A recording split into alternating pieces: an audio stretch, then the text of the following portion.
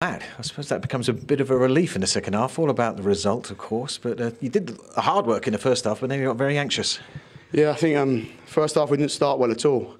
And then after, I think it was 15, 20 minutes, we settled down a little bit, but we never got going 15 minutes, which was worrying, but managed to get the goal. And obviously, brilliant today and scored the second one, gave us a bit of breathing space at half-time, but then the second half we didn't start well enough again, but as you say, it got a bit nervy towards the end, but the third goal killed it.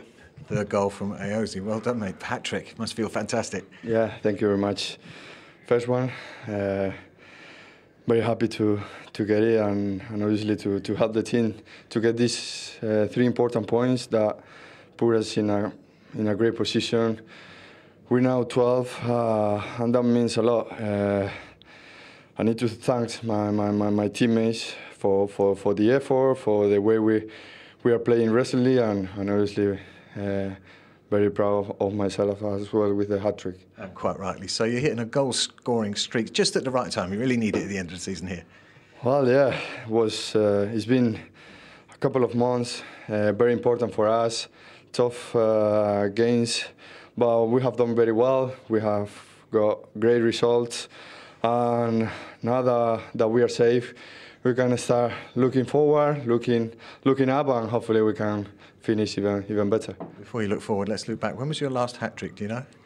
Well, it was in my old team, when I used to play for Tenerife in the second division in Spain. That was my last one. Happy to get another one, my first in Premier League, and 3 important points as well, yeah.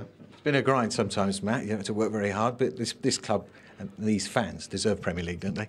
Yeah, absolutely. I think everyone knows that we had a sticky patch at the start of the season, but togetherness and desire got us through that, and we're now, as you say, hopefully safe, and we can enjoy the last few games. And what about the plans ahead? I mean, have you guys discussed Rafa in the dressing room, all that kind of thing? Do you want him to stay? Of course we want him to stay, but it's down to him, the board.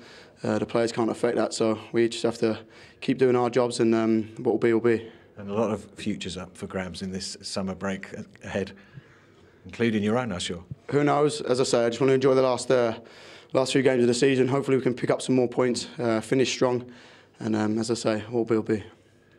Out on the town tonight, Ayoze, maybe? Sorry, saying? Out on the town tonight, big market tonight, is it perhaps? Celebration? Yeah, well, we have to. It's been a tough season for us.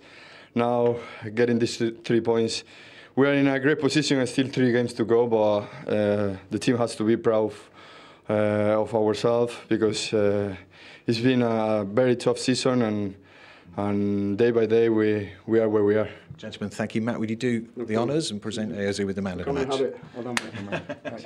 Well done, thank you.